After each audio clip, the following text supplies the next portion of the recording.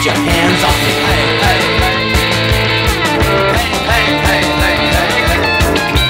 Hey, hey, hey, hey, hey, hey, hey. Hey, hey, hey, hey. Hey, hey, hey, hey, hey. Hey, hey. I'm burning out like a fallen dove, 'cause I'm not fit to fall in love. Love. Hey, hey. Hey, hey, hey, hey. Hey, hey, hey. Hey, hey, hey, hey, hey. Hey, hey. Hey, hey, hey, hey, hey,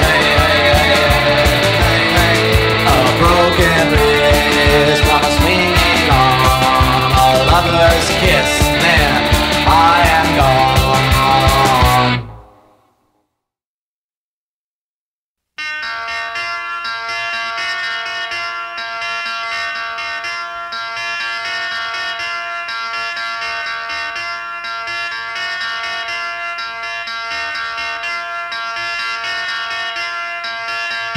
Dwayne, do not lose heart in this scene. You're an individual.